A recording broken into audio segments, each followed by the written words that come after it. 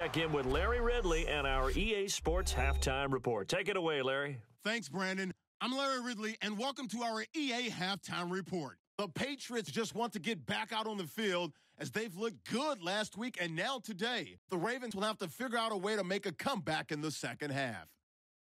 All right, let's roll those moving pictures. 1st and 10, the catch in traffic made by Cooks, and this play will go for 6. That puts them up by a touchdown. Now 1st and 10, middle of the field, the pass will be caught, and he'll end up at the 10-yard line before being tackled.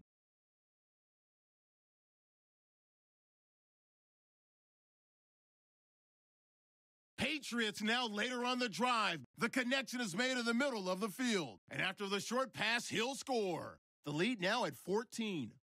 Now to late in the first half, Brady's going to complete the pass on the slant, and after the short pass, he'll score. Patriots go up by 21. So that'll do it for us here in Orlando. For the call of the second half, let's hand it back.